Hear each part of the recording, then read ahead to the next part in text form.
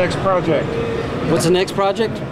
Well, we just finished a 70 CUDA that's up in the BASF booth, and we're finishing up a 71 Olds Cutlass convertible for Tim McGraw and Faith Hill.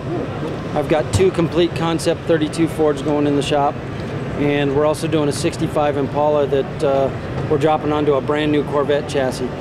We basically bought a Corvette a couple weeks ago, stripped the body off of it, and we're lengthening that chassis but shortening the car as well. So this 65 Impala will be about the proportions of a Camaro.